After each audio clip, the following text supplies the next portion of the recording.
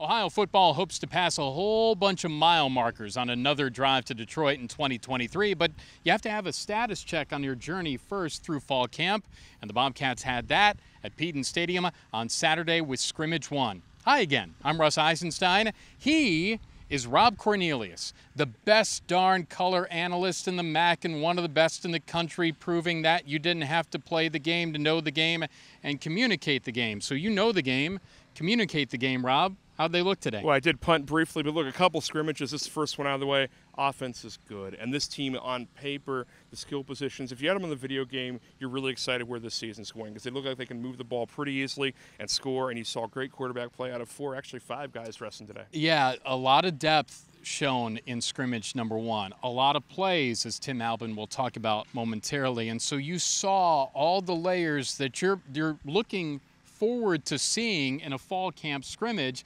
And it's a balance too, right? Because you want the offense to be good, but that means maybe the defense wasn't as good. You want to have a little balance of the two, and I thought Ohio struck that pretty well. Well, good O-line chemistry, and it all starts there. I think only one penalty today and a really high play count scrimmage. You saw some highlight reel stuff, some great throws to receivers, some decent runs, and you saw some depth. Again, guys, in a scrimmage you are going to play down to the threes and the fours, but you saw good work out of all those groups. I do think it's fair to say that the offense probably won this scrimmage, but the defense did put them in some situations where they had to capitalize, and they did. And you do a lot of situational stuff. You play a lot of like overtime offensive setup, short fields and whatnot. Yeah. But for the offense, a little ahead right now, but the defense will be fine. Trust them. How about the thoughts of the reigning MAC Coach of the Year, Tim Albin, and what he saw from his ball club? I thought overall, really good day. That's beautiful weather. Very similar to what we're going to see in our first ball game. Went a few more steps than what we normally do. I don't know, maybe close to 90. Got a lot of young guys in. We got some established players that got, I don't know, 20, 25, and then we played a lot of young kids. Had officials here, you know, everything except a game clock. Had the shot clock going. We never have done that before on the first scrimmage, and then I thought we handled it well, really on both sides of the ball. Defensively, hadn't had a chance to do a lot of subbing in practice, how we're practicing. Today was really their first chance, and then they did a good job. They had one penalty, I think. Offense, we caught them going fast, but overall, good day. We got to work on tackling. Some missed assignments offensively, gave up a couple too many sacks. But all in all, in my years here, good for scrimmage. Our camp coverage is presented by GoMart, so our Tim Albin's thoughts, you could see their outstanding logo in the bottom portion of the screen. Let's talk about some individuals here, and we talk about the offense. Curtis Rourke looked good. C.J. Harris looked good. Parker Navarro looked good.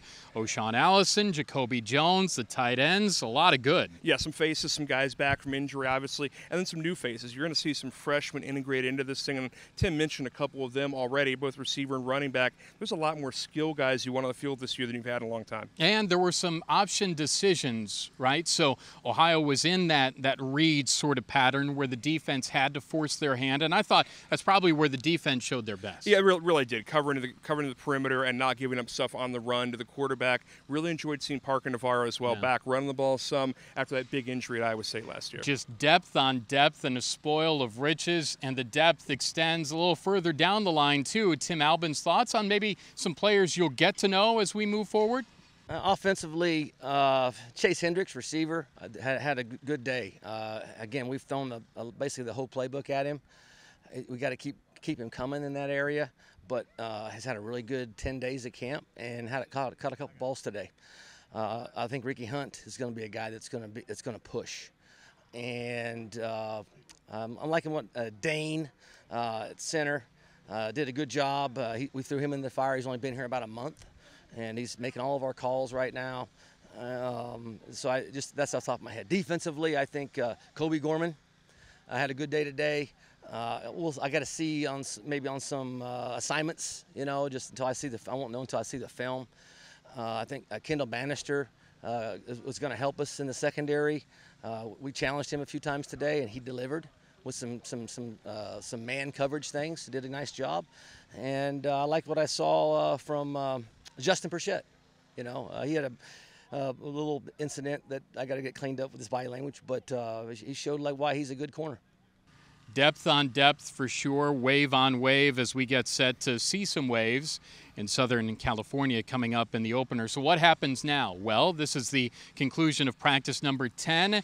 Moving forward into this deal, we'll see if there's a full-on second scrimmage or how Ohio handles it moving forward in another full week. Yeah, still up to discretion. Obviously, they win a ton of plays today, nearly 100, so they really maximize what they got out of it. And again, this season starts in week 0, a week earlier than anyone else in the world. Kids here a week earlier than most teams in the country. So Ohio on a different schedule to get you to Saturday, 8/26 in San Diego. Yeah, so if you're thinking ahead here, well, it's a week earlier, and so if Ohio is earlier into things than they normally are, then you're several steps ahead as opposed to being steps behind. Put it on the calendar. Also, he can be your travel and life concierge, and I say that because we'd love to see you in San Diego or down in Boca or wherever. Plenty of opportunities to travel. Yeah, so think about, and still we're ahead of time here, so you could still get a good flight, still get a good hotel and all that. Think about making the trip with the Bobcats because, again, we're going out there early. Join us, won't you? And then get your season tickets to Iowa State here, LIU, and then, those Saturday games should be a lot of fun. Rob, always good to see you. Yep, more Saturdays than usual, fewer weeknights. Might be the best fall schedule in Peden in 20 years. Plan to join us, however it is that you are going to join us. Jordan Bose always joins us, does a great job, and he seems to like working with us, so that's good. He's Rob Cornelius. I'm Russ Eisenstein. We're presented by our friends at Go Mart. On the go with Bobcat Football on Bobcat TV.